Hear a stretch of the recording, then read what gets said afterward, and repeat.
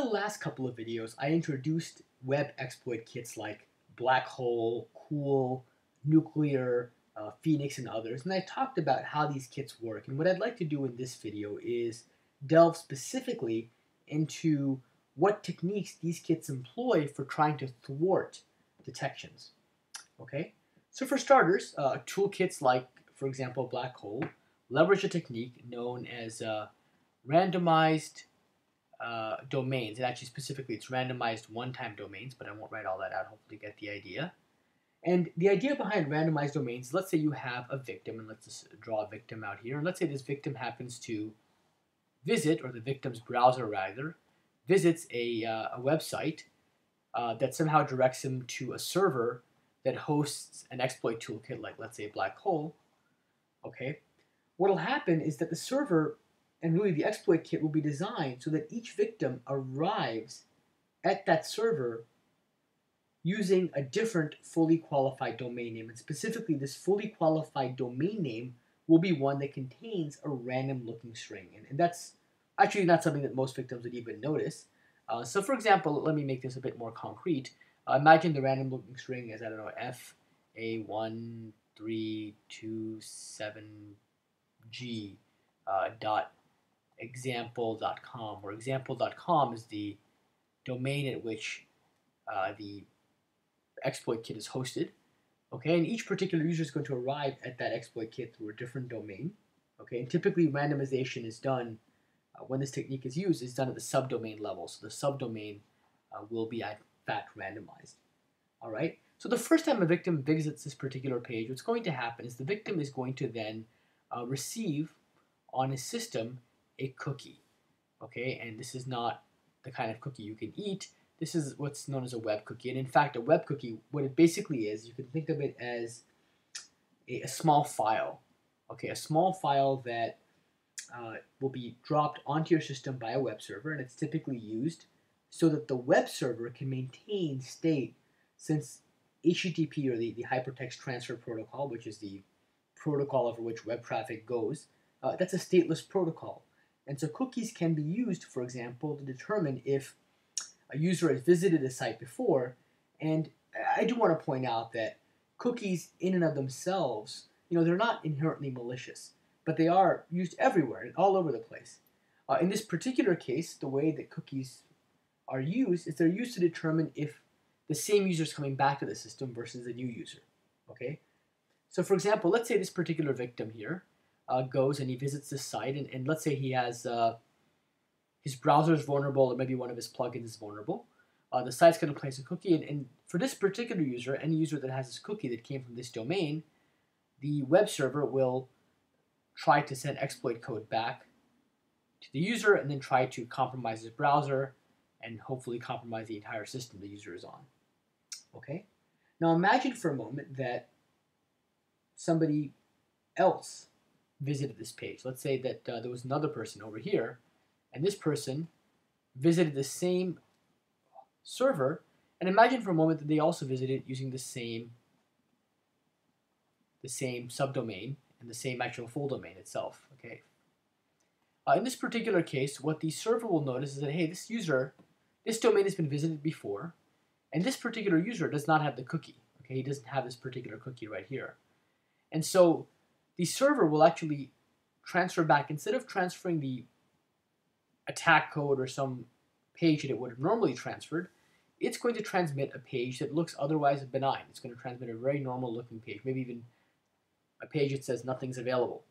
Okay, so everything will seem like copacetic. It'll look like this particular server has no malicious code on it. Now I do want to take a step back and ponder, why would it be that attackers would go to such lengths? Well, the benefit of this approach from an attacker's perspective is that if the original user reported the URL to his or her, let's say, IT security department, or maybe to a vendor in the malware protection space, then the IT security department, the vendor, etc., they would have a hard time investigating what happened, since they wouldn't see the same thing as the actual victim saw. A vendor or a researcher would have the same view as this person, the view of somebody who doesn't have the cookie. And if you don't have the cookie, the server is going to respond back to you with something that does not look malicious. Okay, and in general, exploit kit authors are especially wary of any traffic that's coming from a site or an IP address other than that of its intended victims. So, for example, in a bit of a perhaps strange or maybe ironic twist, a lot of exploit kits themselves employ IP blacklisting. Okay, what they'll particularly do is they'll look for people coming from IP addresses that are indicative of a non-traditional user. So, for example, maybe the IP associated with the Googlebot, which is the Google crawler that it uses to index the web. In that particular case, the exploit kit is going to return back a different response to the Googlebot. It'll return a different response back to anybody who it does not think is an actual victim, or at least it'll try to do that. Okay, and again, the idea is to make it difficult for security researchers to get any interesting information about the exploit kit. Okay, in fact, Blackhole can actually do something further, and other exploit kits do this as well. Is that Blackhole, for example, can block traffic from what are called Tor Exit Nodes. Okay, Tor Exit Nodes. And what is a Tor Exit Node? Well, maybe I should first describe what Tor is. Tor stands for the Onion Router. It's basically a routing protocol in which, and it's a routing protocol that's designed to provide online anonymity and privacy. And so imagine if you have a source host, let's say a source system, and it wants to communicate with some destination, okay? And it wants to transmit traffic back and forth. All right?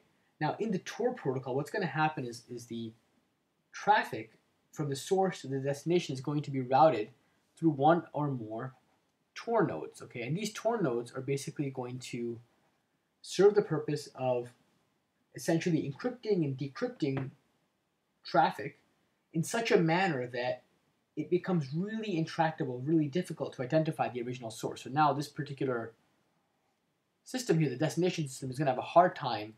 It's not going to be able to know who the originator of the traffic was. Okay, the Tor network is going to basically anonymize that data in between. Okay, and typically the last Tor server, the last intermediary server here, is actually known as the Tor Exit Node. Okay. Now, Tor is a useful mechanism if you are trying to maintain privacy or, let's say, surf the web anonymously. And since security researchers might themselves be trying to navigate Blackhole infected sites or sites infected using any exploit toolkit, using a service like Tor to kind of hide their own tracks, the authors of Blackhole and the authors of other exploit kits might understandably be very wary of traffic coming from known Tor exit nodes. And so they offer the option, in many cases, of blocking any traffic that came from a Tor exit node. Okay? And that again is designed to prevent researchers from being able to analyze these particular toolkits. Okay? Now, on a similar note, a lot of these toolkits, for example, toolkits like Blackhole, also use techniques like obfuscation of their web pages. So when you see a PHP script from Blackhole, you won't see the original version. You'll see something that's been heavily obfuscated. And Blackhole in particular actually uses a publicly available tool known as IonCube. Okay, IonCube, which is a obfuscator, okay, to perform this type of obfuscation. And again, I want to point out here that obfuscation in general, or obfuscation tools, they're not inherently malicious. Website designers might legitimately want to employ these types of tools to make it harder for someone to copy or pirate their web pages. All right? But the presence of obfuscation techniques just makes analysis that much harder. Okay? And then finally, one more technique I want to mention is that oftentimes the management console, and keep in mind that the management console is how the person who deploys the toolkit actually gets stats regarding what happens in terms of infections and so on. The management console itself is password protected, and that's something you would typically expect. Obviously, the attacker doesn't want anybody else to be able to access his or her server or access his or her data, and so the management console will in fact be password protected. What's also interesting is that some toolkits, and Blackhole is an example of this, employ what's known as a CAPTCHA. Okay, a CAPTCHA basically, and you've probably seen CAPTCHAs before.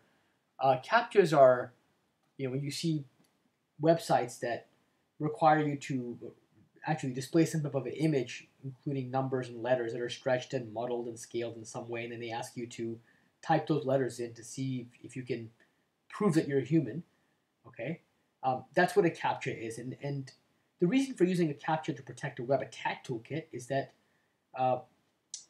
in this particular case, if any malicious party, and this is maybe a malicious party attacking another malicious party, but if any malicious party is trying to brute force the management password on the toolkit's management console, and that toolkit has a CAPTCHA in place, it's really hard to brute force such an attack because that would require that the attacker solve all these CAPTCHAs along the way. All right, and that's going to make the attack more or less impractical. So this is just a smattering of techniques that web exploit kits use to make themselves harder to detect. And hopefully you found this video and the others I've done on this topic somewhat useful.